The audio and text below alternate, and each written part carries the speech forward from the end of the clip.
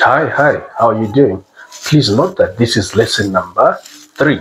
So if you've not watched lesson number 1 talked about the terminologies of under-circle theorem, and lesson number 2 talked about the first 4 properties of circle theorem.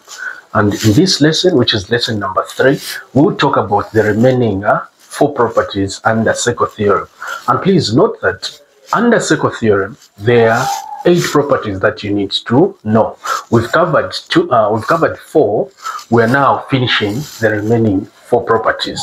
And please, if you did not watch the first lesson, second lesson, please click on the link in the description below. I've put the links. You can click. They'll take you to where the video for lesson 1 and lesson 2 are. So the first property here now will be, or in this video, or we shall call it property number 6, which is this one. So property number 6 talks about the exterior and interior angle of the cyclic quadrilateral.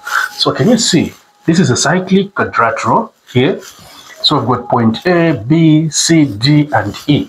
So what it says that the external angle right here, that's an external angle, is equal to the opposite interior angle. So you can see this angle will be equal to this.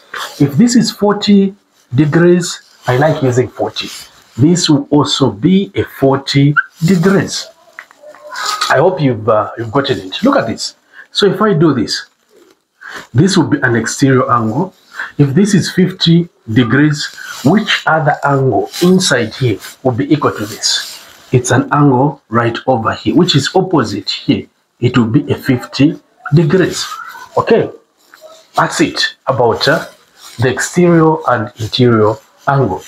Let's check out property number 7. We shall call this as property number 7, which talks about the tangent and the radius.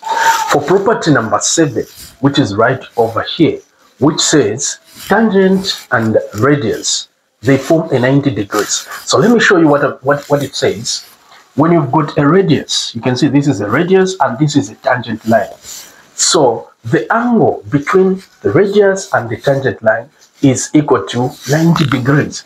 So the angle at B is a 90 degrees, and even this side also it's a 90 degrees. There is no need of calculating. So the moment you see a tangent line and you see a radius, the radius, that's a line going to the center, from the circumference to the center, or center to the circumference. The angle between those two, tangent and the radius, it's at 90 degrees. Okay, so let's go to the next property, which is property number, actually this must be property number 7 here.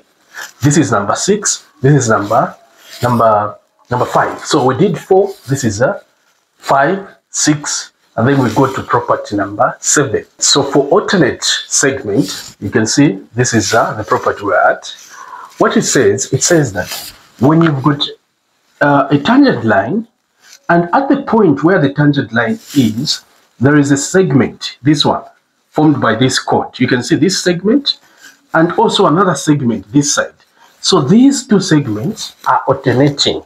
So the angle between one of the segment and the tangent line will be equal to the angle that will be formed by the other segment at here inside. Okay, look at this. We shall say this angle is between this segment and the tangent line.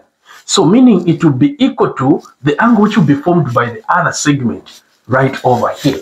That's what this property of alternating segments mean. Okay, so we now do the last property, and after the last property we'll try to answer some exam questions. So please watch this video up to the end and listen to all the information that you need to. Okay, so for the last property, it just talks about 2 tangent lines. You can see we've got this tangent line and this tangent line. If they are coming from the same point, same line, you see this line is joining these 2 tangent lines, meaning the angle here will be equal to the angle right here. Okay, and simply means these 2 tangent lines are equal to each other from where they are touching this line and this line. So in other words, those two tangent lines, they're just forming what we call an isosceles triangle, a triangle with the two equal sides. Thank you so much, people, for watching. This has been Isichamba Jacob, and please, I'm reminding you to please watch the next video where I'll be answering exam questions using or applying the properties that we've discussed in this video and in lesson 2. And please, one more thing, if you've not watched lesson 1 and lesson 2, the links are right here in the description below. Just click on them. They will take you to where the videos for lesson 1 and lesson 2 are. Very important for you to understand the topic. Thank you, and bye-bye.